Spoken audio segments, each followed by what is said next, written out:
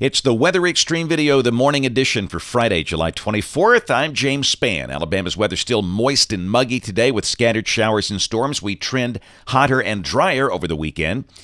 Check it out. Water vapor satellite view this morning. You see that old nasty heat bubble centered over Texas and Oklahoma. They'll be blazing today with triple-digit heat in spots. We have a northwest flow aloft here. Number of boundaries around left over from the convection yesterday. And look at that. To start the day at 5:11, have a few showers in progress between Tuscaloosa and Birmingham. Looks like another small one down around Kellyton, not too far from Alexander City, and we'll see those around today. Probably not as extensive and as widespread as yesterday. Everybody in the 70s, some dense fog early this morning. We'll expect a high fairly close to 90 today. Heat advisories north and west of Alabama. Looks like the core of the heat runs from near Kansas City down to about Tulsa, where there are excessive heat warnings in effect. We do have a marginal severe weather risk for the southern part of Alabama later today and tonight. Most of the activity up north, though, on top of the heat ridge. Tomorrow, severe weather possibilities stay up north, and on day 3, which is Sunday, just a marginal risk from near Des Moines over to Chicago.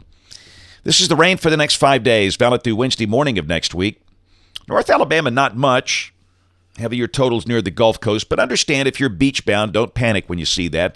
You'll see a pretty decent amount of sun each day with just the standard risk of the occasional passing thunderstorm, which are always kind of fun to watch if you're sitting on your balcony.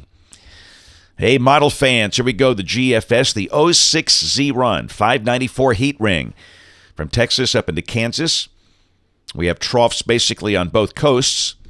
And again, for us, muggy air, fairly unstable, so scattered showers and storms today.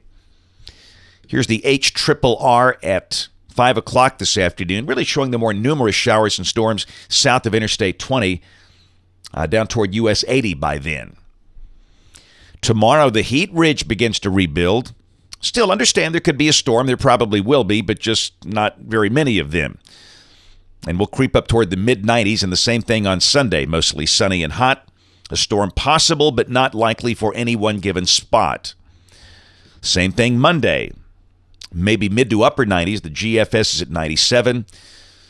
Tuesday, again, storms certainly possible. In fact, I'd say they're likely, but they'll be very widely spaced. Then toward the latter part of next week, the storms should start to increase. This is Wednesday. There's Thursday as the heat ridge begins to weaken again. And a week from today, this is Friday, July 31st, end of the month.